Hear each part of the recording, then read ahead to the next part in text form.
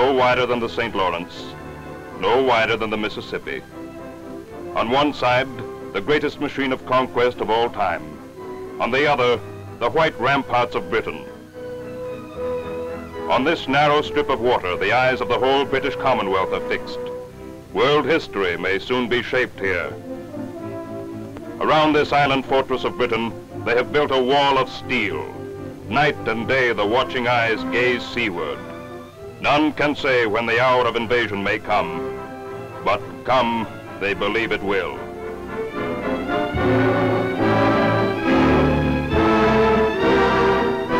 Behind the armored shorelines, 40 million people are at the battle stations. These are Britain's craftsmen, the steel puddlers, foundrymen, machinists, the men and women who in time of peace made England rich and strong. And they it is who have brought about the silent wartime revolution which demands that nothing shall hinder the fulfillment of the nation's needs. Willingly they have faced the sacrifices, discomforts, long hours, for they know that the hosts across the sea are massing. Every hour is precious. Deutschland nicht gelebt, aber das, was heute vor uns steht, das ist und ist. Germany did not start this war. The British wanted war, even though they knew their cities would be reduced to ruins. The power of England will be annihilated. The scourge of modern weapons will be turned against her and will ravage her territories and her people. Already her southern towns are receiving the baptism of fire from our long-range guns. The role of England is to be a vassal state in our new European order. Britain and her Commonwealth will be ruled by blood and iron and force. Soldiers of the Reich, your hour is approaching.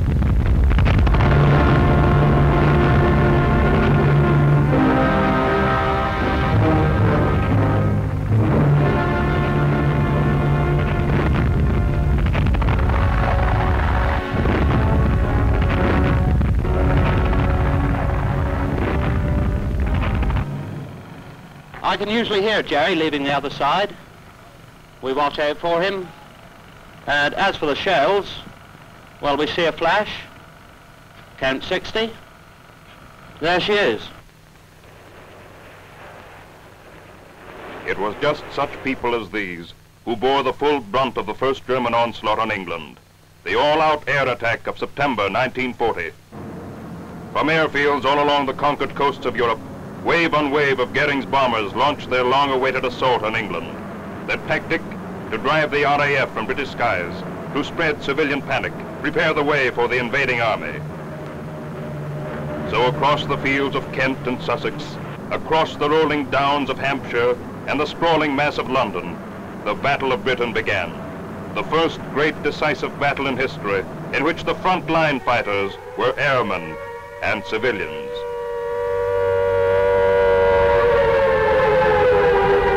In those fateful autumn days of 1940, when none knew what terror the skies might hold, there appeared from end to end of Britain the strangest fighting force the world has ever seen. An army of citizens, self-organized, self-disciplined. Their armament, hoses, stirrup pumps, sandbags, brooms, and buckets. Their purpose, to save their town, their community, from the fate of Rotterdam and Warsaw.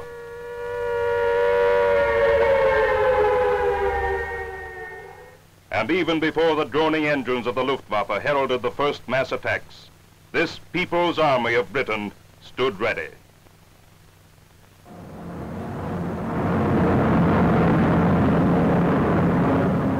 Over the shores of Kent they came, over the beaches of Sussex and the flats of the Thames estuary, 100, 150, 200 at a time, with their cargoes of bomb and fire and their fighter escorts massed around them.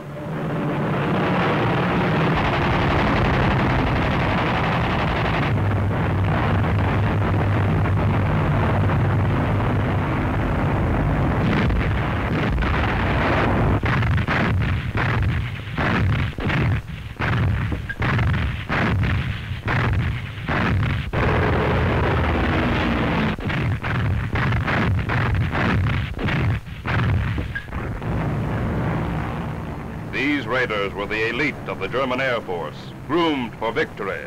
Their Heinkels had thundered over Poland. Their Dorniers had blasted Holland. Their Stukas had shattered the army of France. Only Britain remained.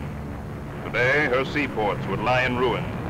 Tomorrow, Birmingham, Coventry, and the smoky towns of Lancashire. Within a week, London itself would be a heap of brick and rubble.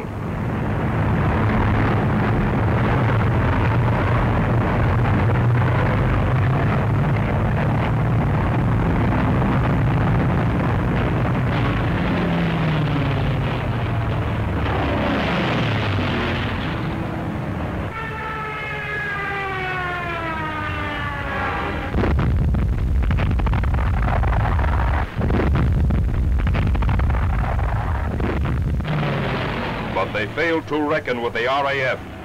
Long will England remember the days when the Spitfires and the Hurricanes first roared in, and the fortunes of war were written in white trails of vapor in the sky.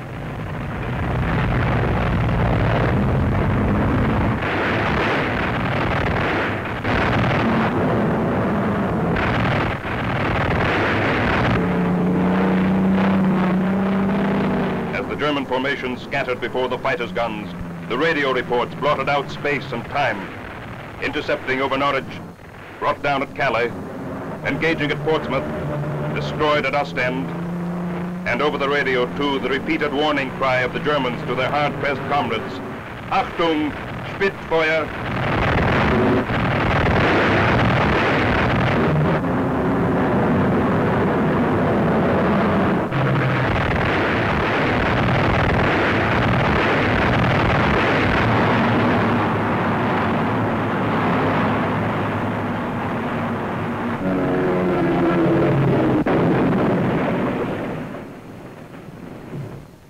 Within 2 months, the wreckage of 2,400 German aircraft lay on the fields and shores of Britain.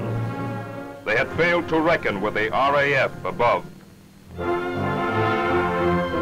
They had failed to reckon with the character of the People's Army below.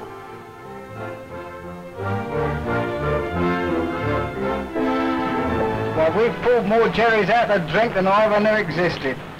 It's a fact.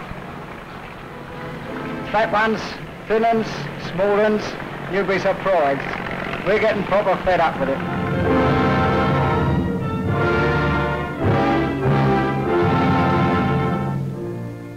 Far more serious to the Nazi High Command than the loss of planes and men in that first Battle of Britain is the rising tide of help which ever since those perilous days has flowed in from the New World. In these bomber-laden ships, eastward bound from Canada and the USA, lies a threat not only to Hitler's campaign against the British Isles, but to his grip on Europe itself. Today, the leaders of Germany well know that unless that sea supply line can be swiftly cut, all the triumphs of their armies will have been in vain.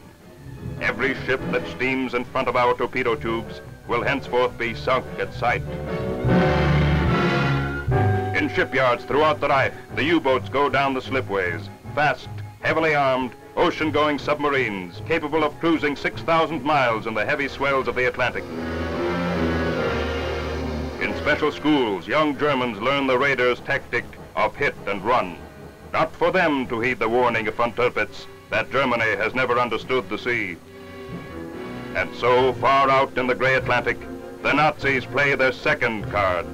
If we cannot bomb them out, then we will starve them out. From bases along the western coasts of France, the big Focke-Wulf bombers range far and wide across the ocean, seeking out the convoys approaching British shores.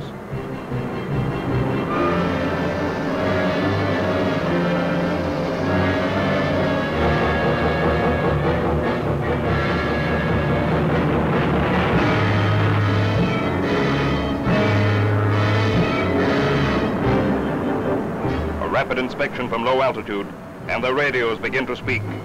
Air reconnaissance calling U-55. Air reconnaissance calling U-55. Eastbound British convoy, located latitude 5330, longitude 1710. Attack with torpedoes.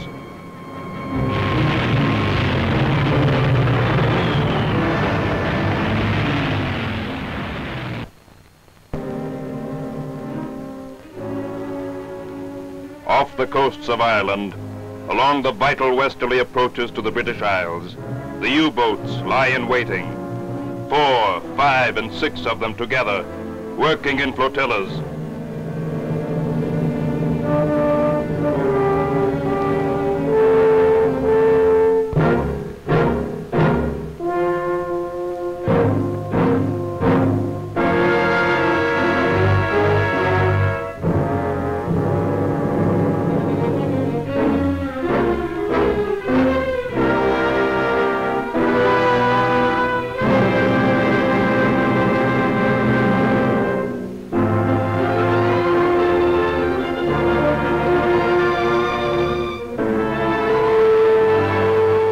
Like wolves, they will stalk a convoy for days at a stretch, biding their time until the chance of wind and weather offers the fattest prize to their torpedoes.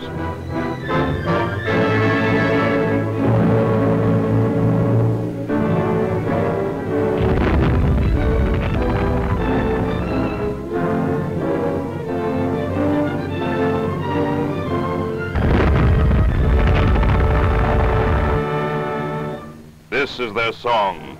We're sailing against England.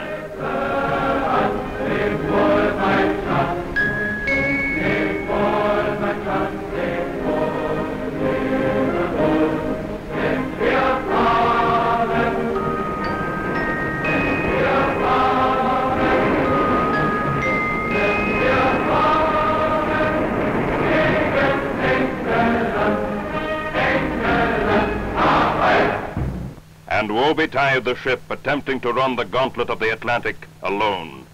Be she allied, be she neutral, the fact that her course is set towards British shores is enough to seal her fate.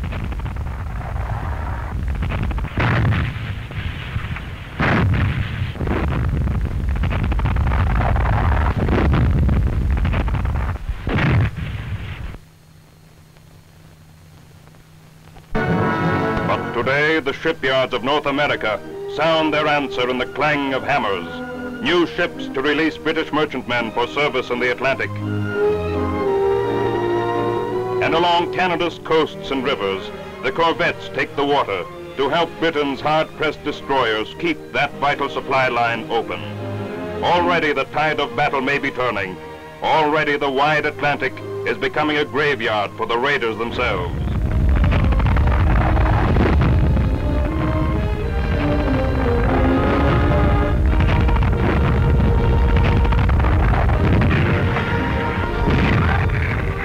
Yet the final answer lies not alone in ships. Hitler himself has said, it is not arms that decide, but the men behind them. And behind these men of Churchill's Island lies 1,000 years of the sea in peace and war, in calm and storm. Because of them, the convoys plow on and Britain's lifeline holds.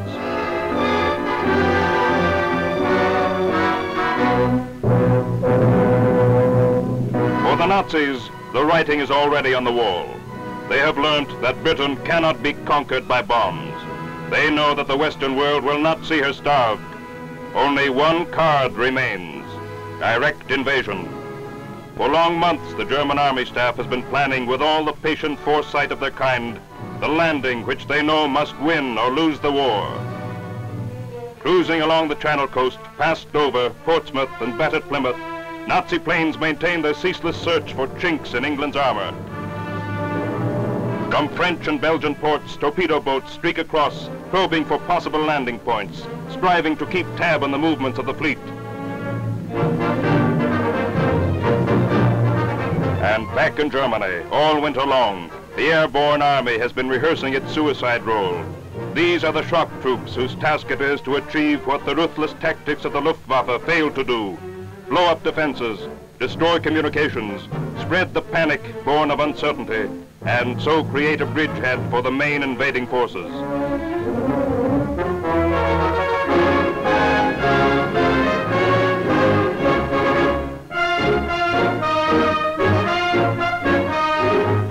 Against this strategy of terror stands the might of Britain, her ships and planes, machines and guns and men, arrayed in the greatest system of defense in the history of warfare.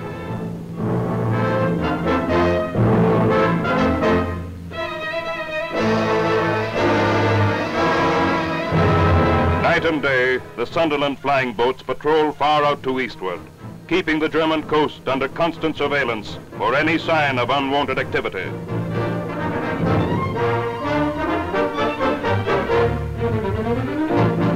Below, in the squalls of the North Sea, the Navy keeps its sleepless watch for whatever may appear on the eastern horizon, be it the foretops of battleships or the blunt bows of motor barges.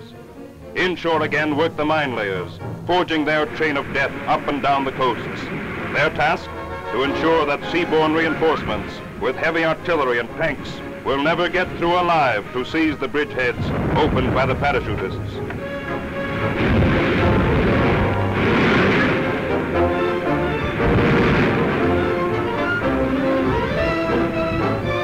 Across the mouth of every harbor, every estuary, lie the booms, steel nets, whose catch is submarine and surface craft alike. On the beaches of England, the children play no longer. For among the sand dunes move the troops in steel helmets and battle dress, and armed with Tommy guns that will cut a man in half at 200 yards. And every day the shorelines echo to the warning thunder of the coastal guns at target practice.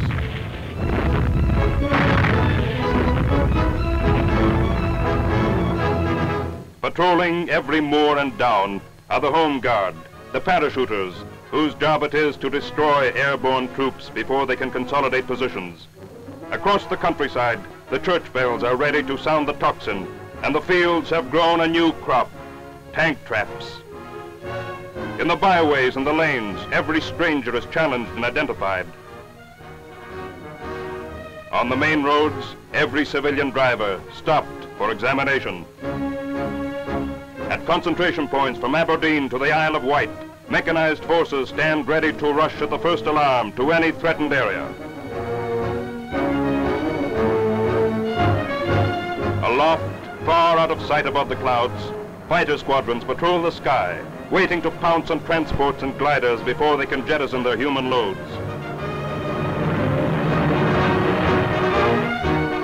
And behind it all, Britain's citizen army daily grows in strength as ever more men, 2 million, 3 million, 4 million, are called to the colors. More strength from home and more from overseas as new troops arrive from Canada and the other dominions to take their places on the ramparts.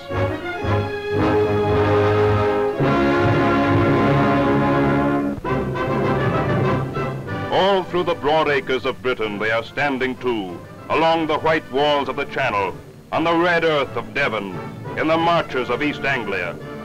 With every passing hour, this island fortress of Churchill and his people grows more formidable. Each day the tide of help from friends across the sea flows ever stronger. And deep-rooted in these British people, in the Cockneys and the Clydesiders, in the men of Bristol and Manchester, Cardiff and Middlesbrough, in the 7 million citizens of London, lies an inner strength, a stubborn calm, which bomb and fire and steel cannot pierce.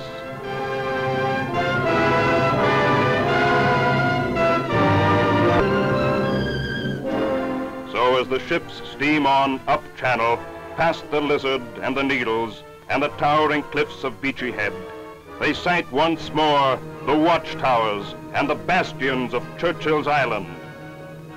They stand unconquered as they have stood down 1,000 years of history, and still they throw their challenge across those 20 miles of water.